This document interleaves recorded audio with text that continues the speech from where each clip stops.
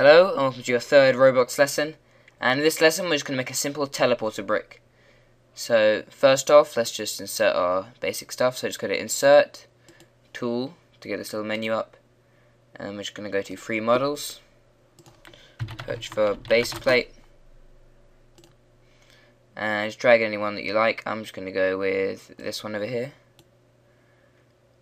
Then go to Game Objects and just insert a spawn point. And then go to Bricks and insert a brick. Okay.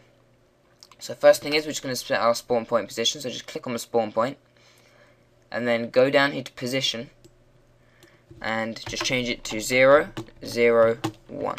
And that should just make it right at the center of the map. Now, I'm just doing this because we're going to basically teleport the user to this position, but higher up. So we then have our brick. Let's just call it brick. So name brick. Okay, so to make sure you've got the brick selected, go to Insert, Object, Script, and then just hit OK. And then open up the script.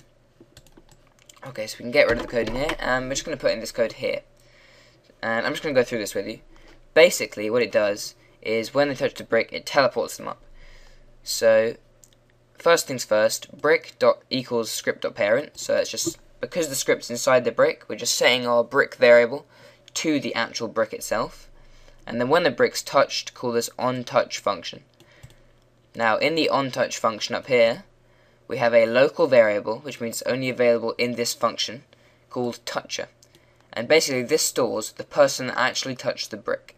So this is equal to part, and because our onTouch function is given a part, this part, in this case, if they touch the brick, this part variable would be the brick. So toucher equals part dot parent, and then colons, find first child humanoid. And basically what this does is find the toucher. So we now have the toucher stored in a variable called toucher.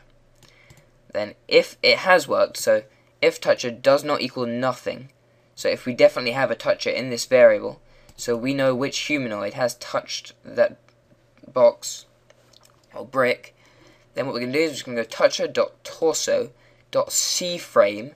Now basically what cframe is a coordinate frame. Now all parts and most 3D objects in Roblox will have a C-frame. So we're just going to get the torso's coordinate frame. We're going to set it equal to a new coordinate frame of 0, 100, 0. And that's basically just going to make us really high up over the spawn point, because we've set the spawn point to 0, 0, 1. So that's really all we need for this. Just make sure the script is inside brick and that it contains this code. And all we're going to do is just going to go to place one. We're going to go to Tools, Test, Play Solo. Just test this out, and here's our Roblox guy. Where's the brick? There it is. Let's just walk around. Oh, look, a brick. Let's walk into it. And there we go. We just spawned way above, and we're now bouncing around on the spawn point. So let's just try that again. Ta-da, we're all the way up here. Oh, he's fallen over this time. And basically, that is all this lesson's about. That brick, on touch, changes the C-frame of the torso. Now, for any type of teleportation, usually what you're going to use is the C-frame. And moving any objects, really. All you need to know is C-frame means coordinate frame, and we can set it equal to different values. In this case, I've just made a new C-frame to set it equal to. So, C-frame, coordinate frame. Have fun with teleporting people, and that's the end of this lesson. Have a nice day.